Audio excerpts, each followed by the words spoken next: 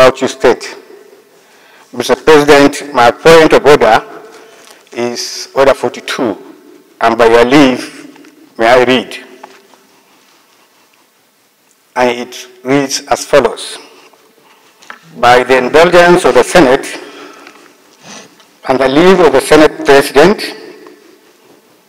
a senator may make a personal explanation, although there be no question before the Senate. But no controversial matter may be brought forward, nor may any debate arise upon the explanation. But please repeat that part. No what? No controversial matter. No controversial matter. No controversial matter. May be brought forward. No controversial matter may be brought forward. No any debate may arise from the explanation. The terms of the proposed statement shall be submitted in details to the President of the Senate when it is leave to make it hot. Mr. President, just last Tuesday, the 1st of June, I was in far away Istanbul, in Turkey, when I got a news alert that the Senate board's resolution and called me to come back and continue the business of legislation. It is therefore my resolve to, with a profound humility, to Allah, the sustainer and the cherisher, thanking Him for giving us this day and for finding it fit enough, for finding time to be with you once again. And I would like to commend the Senate for this gesture. And I would like especially to commend the Senate President for the kind words you have expressed that day about me. Commend the leadership of the minority.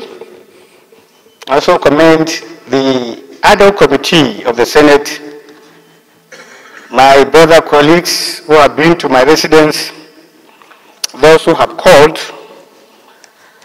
a lot of Nigerians across party spectrum from all facets of life, my governor and the people of Bauchi State, especially my constituents and everybody who came to commiserate with me.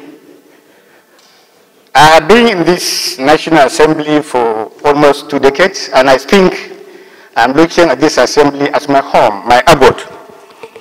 Having been here, I served as the House Leader, Deputy Senate Leader, and I'm very positive, proud of what you have done, proud of what I have done this far.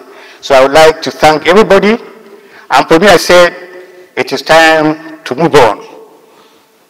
It is gratifying that I'm here, and I'm back with the senators in the Senate chamber. Thank you very much. No debate may arise from it. So let me thank distinguished Senator Ningi for his kind words to the Senate, the leadership and members, and also thank the senators for welcoming you back and taking a unanimous decision to call you back from Turkey. I believe that you have a lot to contribute to the 10th Senate. I believe you are a very resourceful senator.